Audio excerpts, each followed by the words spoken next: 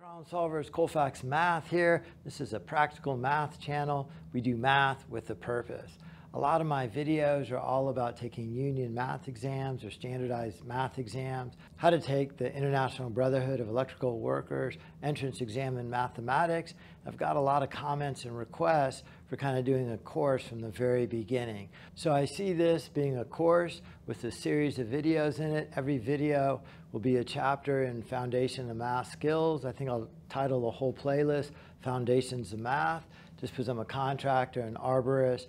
And the best way to build a good house is to have a solid foundation. I know that metaphor is used a lot, but this is going to be the foundational math course so that all other math can progress off of this. You might have seen all this math before. You might have forgotten pieces of it. You might want to just go back to the beginning and get everything solidified and have a solid foundation and move forward from that. What I would highly recommend you do is you have a notebook out. You subscribe to this channel and stay up on these videos. You watch the videos and take notes, and then do the problems in the videos as well and make sure you're on the right track. Math isn't actually that hard. The problem with math is it is so cumulative based on the previous section that if you're missing pieces, it becomes impossible. So the intent of this Foundations of Math course is to fill in all of those missing pieces. So let's go ahead and get started. I'll talk more about the course later in the video and maybe in future videos. We're going to start chapter 1 really with number operations and fractional measurement. I have it split into 3 outcomes: adding and subtracting numbers, using a number line, introducing the variable x, multiplication and division, and fractional measurement. So let's get started with outcome number 1. So outcome number 1 is adding and subtracting numbers using a number line. And I know you've seen this a long time, but it's really connected into a lot of pieces. The first thing is this is a number line. It is usually labeled x. X is your independent variable. You pick that letter x because it's the least used letter in the alphabet. From using that letter x for your number line, you're going to introduce a vertical axis y, and that's going to take points in space to create Cartesian coordinates in 2-dimensional space. And then from there, you can actually create lines and shapes, and that's really the foundation of geometry, a place to create it. And then really from x and y, you're going to include a third axis z. That's going to come straight out from the board, and you'll now be able to create solids in space. So it all starts on the basic number line of x, and we'll get started there. And then from there, like I said, it's the foundation. We'll build into the vertical axis and then the 3-dimensional z-axis as well. So I actually have this number line pretty well in my head. I visualize it every time I add numbers. So if I have, 1 plus 5, that's saying I start at 1 and I jump 1, 2, 3, 4, 5, and I end right here at 6, right? If I have 2 minus 5, that means I start at 2 and I subtract 5 and I go 1, 2, 3, 4, 5, and I end at -3. So addition is right-hand travel, subtraction is left-hand travel. Okay, so remembering that plus is to the right, negatives to the left. Let's have a problem, -3 plus 5. That says this is where I start, and then I add 5, 1, 2, 3, 4, 5, and that puts me right there at 2. Or let's say I got another one right here, -3 minus, that means I go to the left 3, 1, 2, 3, and I end at -6. If I have -4 plus a -2, that is saying I start at -4 and I travel to the left 2. And that's basically how addition and subtraction works on the number line. Just think positive moves you to the right, negative moves you to the left, and you really need to work with a lot of these numbers and do a lot of practice so it's super quick. Every future math thing is based on this idea, the number line and adding and subtracting numbers. All right, let's move on to outcome number 2, multiplication and division. This multiplication table here, there's no way around it. You have to have this thing memorized. You can't really do any algebra. You can't solve any equations. You can't do any factoring until you actually have this memorized. Some of that new fancy, new math business has kind of gone away from that, but that is not the case. Every standardized test does not allow you to have a calculator, and you have to know this. So the best way to do it is just visit it a lot. I would print out this table, I would hold it with you, and I would just go through and make sure you have everything down. The way to remember it is 1 times anything is the same thing. 2s are easy enough because you just double a number. So you double a 1, double a 2, double a 3, double a 4. 3s aren't too bad either. You're just going to triple a number in your head. So 2, 4, 6, 3, 6, 9, 4, 8, 12. If you could count by 3s, that helps a lot.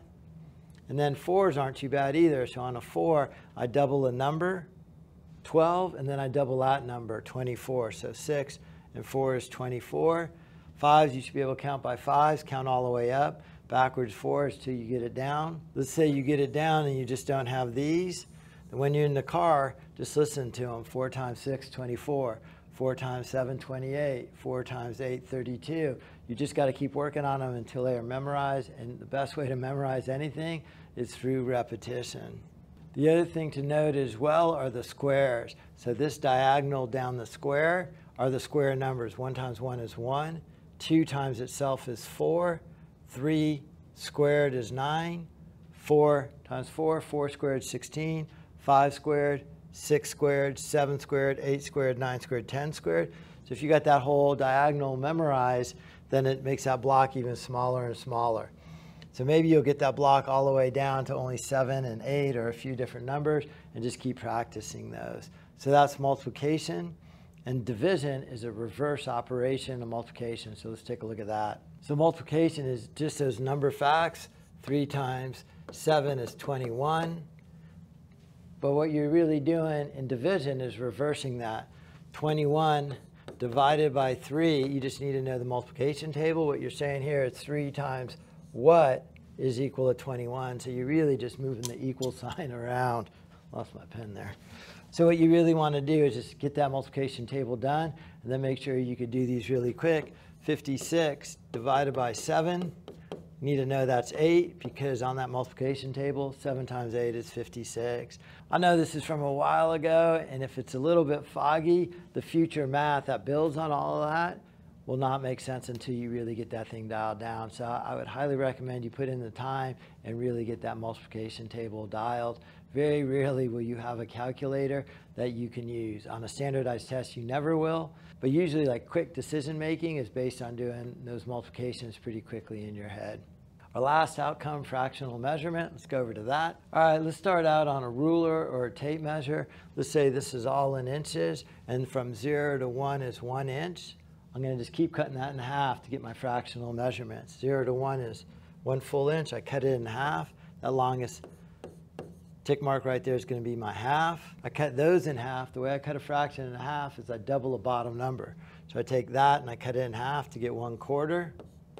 So now I have 1/4, 2 quarters, 3 quarters, 4 quarters. Then I'm going to cut those quarters in half. So I double a bottom number, 1/8, 2/8, 3/8, 4/8, 5/8. This is going to be the equivalent of 6/8, 7/8, over to 1, which is 8/8. So the longest line is going to be a half, the next longest a quarter, the next longest an eighth. Then I'm going to cut those in half as well to get 1/16. So the shortest line on a tape measure right here will be 1/16, 2/16, 3/16, 4/16, 5/16, 6/16, 7/16. It's going to be 8, 9, 10, 11, 12, 13, 14, 15, and back to 16/16. So just to recap, you have to understand that number line that has arrows on both ends that say it's infinite. If you're adding, you're going to the right, subtracting to the left. You could add, subtract positive, negative numbers. Then you have to have your multiplication table memorized. And division is the reverse of that. So if you have multiplication, you could do your division. From there, you really go to fractional measurement on a ruler, and you always reduce these fractions. I would call these out when you're driving: 1/16, 1/8, 3/16, 1/4, 5/16, and so on, until you're really good at fractional measurement. All of the future math, all of the math on that standardized math test to get into the union has this as its foundation. So this is the first video. I'll put some links in the description to practice problems. I'd highly recommend you get this dialed before you move on.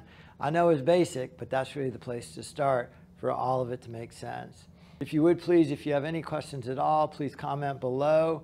I'm kind of doing this because of the requests and comments I got, like how do I get back into math? I haven't seen it for 10 years. And I'm hoping this series of videos will bring everybody back into it, build a solid foundation, and able to move forward. This might surprise some of you, but math is actually not hard. It's just that it's so cumulative, meaning it's so based on the previous section. So if you don't have a solid foundation, everything forward is really hard. It is no different than building a nice home. It has to start with a high quality foundation. If you got beautiful layout, beautiful concrete, beautiful foundation, everything will follow. If you got a crooked foundation that isn't really exact, no matter how good of a carpenter you are, that house cannot come out nice unless that foundation is solid and accurate with attention to detail. I'm currently building a house right now on my other channel, Topsaw, and I had a beautiful foundation built by these highly skilled foundation guys, and I want you to do the same thing with your math education. I want a really solid foundation so that we can all progress together and be successful together, and you'll see how easy the math following that can be with that solid foundation. Thank you for watching.